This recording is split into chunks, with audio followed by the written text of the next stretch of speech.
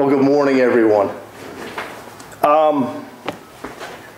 This week has really been hurtful to me. As I was going through and putting the sermon together, I so love Jeremiah. And I know at seminary, so many people were like, I don't like to read out of Jeremiah. Jeremiah is so tough. He's not tough. I know so many people that would not preach out of Jeremiah, and that's unfortunate because matter of fact, they don't even preach out of the Old Testament. They're so frightened of seeing the gospel in the Old Testament. But there it is. It's right there in front of us every single time. It's seeing Christ in the Old Testament is where it is. So out of this reading, comes this one saying that's only found 2 times in the Bible. Once in Nehemiah and once in Jeremiah's reading. And if you open up your Bibles, you can to 659, 660. And it has this reading here that says, "The fathers have eaten sour grapes, and the children's teeth are set on edge." What does that say to you? Have you ever been taught in that? I was going to for this weekend, but I figured our crowd would know it. Do you remember that yellow disc that went in the middle of a 45 record? I was going to bring that in, and there will only be 2 of you here that would be like, well, I remember seeing that, but I really never had the luxury of it. But the rest of us would know what that thing is. And that's the problem with this reading is it's a reading of its time, and it was... And for those that grew up later on wouldn't understand it, just like you wouldn't understand that disc. You guys would be like, what's a record and what's a record player, right? I mean, I've always had a CD player. But that little disc is amazing. When you go to the Rock and Roll Hall of Fame, which you have to do, it's got to be on your bucket list. That is my favorite place besides Disney World. And I go in there and sit in the blues section and just go through all... Howlin' Wolf and stuff like that all day long. I mean, I love the blues, and I love the blues section on how it added to rock and roll. But in their gift shop, they have this T-shirt that has the disc on it for a 45. It says, "If you don't know what this is, you don't belong at the Rock and Roll Hall of Fame." And I thought, wow, how apropos, you know. Eugene Peterson, who translated the Bible in a very, very contemporary language, had put it this way. He had translated to, "The parents ate green apples and the children got the stomachache." That's what that writing means, where the parents have eaten sour grapes and the children's teeth were set on edge. In the past, when Jeremiah, remember the first covenant of God was, "You as my people I am going to save." As a whole. So if, let's say, just this section over here was bad, all of us were going to pay.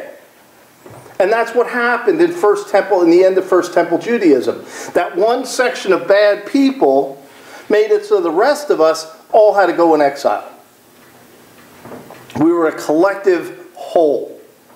And now God says, "I'm going to make a new covenant with you," as Jeremiah reads. He says, "Now I'm going to do it this way, is that your salvation is based on your actions. And your actions only. No longer is it about what your parents did or your grandparents did. Our salvation only." Does everybody understand that? We sort of get a glimpse of that as Christians because we understand I, as myself, need to accept Christ into my life so that He becomes my master, and that's my salvation, and that salvation is based on a one-on-one relationship with the risen Lord Jesus Christ. That's what is in Jeremiah. But the problem runs into is that all of us as parents, all of us as elders, all of us as leaders within the church, we have a certain element now that hits in our heart that we have to look at and say, how am I, as the elder of this church, or how are you as parents going to be held in regard for what you do? Because in reality, if we don't teach our children correctly, if we don't teach our parishioners correctly, we're held to a higher accord by God.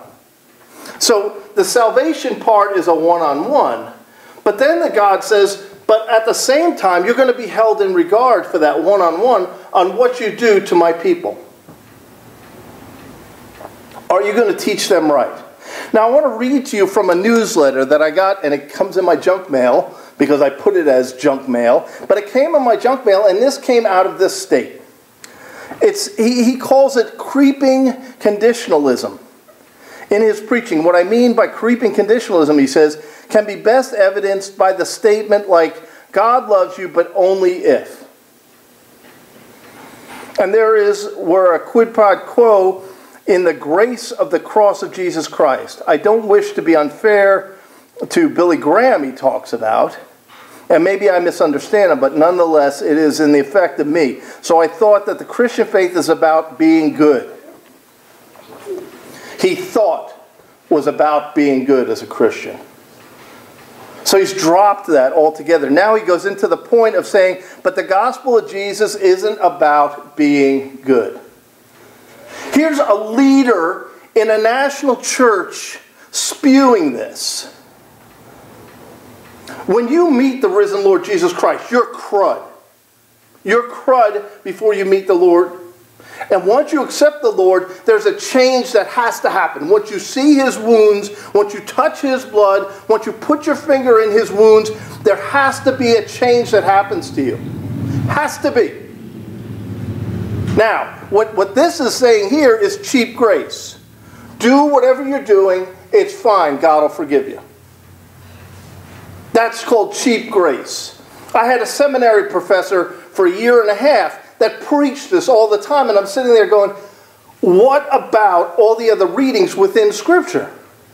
So what you're doing is you're relying on that the grace is open to all, which is true. John 3:16. I mean, what does it say? For God so loved the world that he gave his only son to save the world, not just the select few. So there's an element of truth in his cheap grace. But then you get somebody like Paul writes here in Galatians 5. And this is where I was going through saying, well, Timothy is right on here, saying that Scripture is there to reproof, to correct. It doesn't say that you're supposed to correct Scripture by this type of writing, saying that do whatever you want, because that's rewriting Scripture, isn't it? That's cheap grace. But what Paul says here in Galatians 5, he says, for freedom of Christ is set us free. Stand firm, therefore, and do not submit again to the yoke of slavery. The yoke of slavery he's talking about is your old ways. So he goes into, if I keep going down here, he said, but I say, walk by the Spirit so that you will not gratify in the desires of the flesh. For the desires of flesh are against the Spirit. The desires of the Spirit are against the flesh. For those are opposed to each other and keep you from doing the things that you want to do. It's like we have our right foot is in our salvation and our left foot is on the earth. We straddle this trench in the what do we call it at seminary? The already and the not. The already and the not yet. We straddle this trench. We know we're saved. We're waiting for the coming of Jesus Christ. But in the meantime, we have to deal with the world. So we straddle that trench. And the only thing that can get across that trench is the cross of Jesus Christ. And the more in life that you say, Jesus, I can't carry this load. And he says, okay, I'm going to take a little bit more off. By the time you get to that trench, you got nothing to cross over that trench with. Nothing to cross over that trench with. You've so cut yourself out. So he goes into this whole thing here. Envy, drunkenness, things that I warned you before, that these are who do such things will not inherit the kingdom of God. He's warning people against cheap grace. He's warning people to say, do whatever you want, God will save you. No, if you really meet the Lord Jesus Christ, you're changed. You are going to be that good person. You're not going to be, well, just whatever it is. Hey, that's cool. I accept Jesus. Okay, now I can do whatever I want. That's not what it's about. That's stupid. Anybody who is a leader of a church has just given into tickling ears in a parish somewhere. Somebody who spews this type of cheap grace has just given into Satan. Because it is not about just Jesus saving us. That's the easy part on his part. Now it comes to a transformation that has to happen within us. The eyes of our heart, according to Ephesians, have to be opened. We have to see that path between our heart and our head, which is the longest road in our body for some reason, to say, you know what? I see a person lying in a ditch. I'm going to go to help them out. I see somebody in need. I'm going to help them out. I'm not going to talk about other people. As St. Augustine wrote in his walls, and we need somebody with calligraphy ability to write up on top here to say, I will speak no evil of anyone here. That's the sign of a true saint. To have thick skin, so that when somebody talks about it, they're like, whatever. I got Jesus on my side, and I'll pray for you, so that they're transformed. Yeah, it hurts, but that's not what the gospel's about. That's not what grace is about. Grace should never be so trivialized to say, do whatever you want, don't be good. It should never be trivialized to that. Is that how precious Jesus' blood is? Is to go into and say that we call it creeping conditionalism? It's called a transformation of the heart, of the mind, of the soul, of the strength. That we love the Lord our God with everything we have.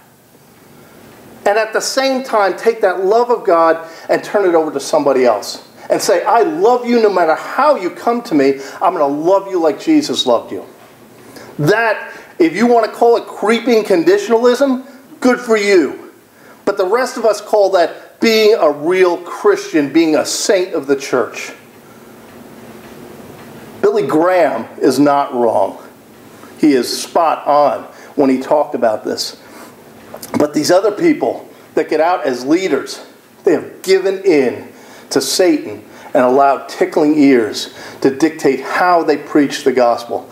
And it's unfortunate that now people are going to read this garbage and believe it. And you know what? Jesus is going to say to them, what happened to the poor? Did you give them? Did you try to change after you met me on that road to Emmaus? Did you do anything? Well, no, I was told by this bishop or this clergy, you died for me and I could just do whatever I want, that you were going to forgive me in the end. Where is that in my scripture? It's not anywhere. And Jesus is going to say, listen, you got a lot of remedial work we need to do with you. And then to those leaders that spew this garbage, oh, you're going to be with the goats. I can guarantee it right now.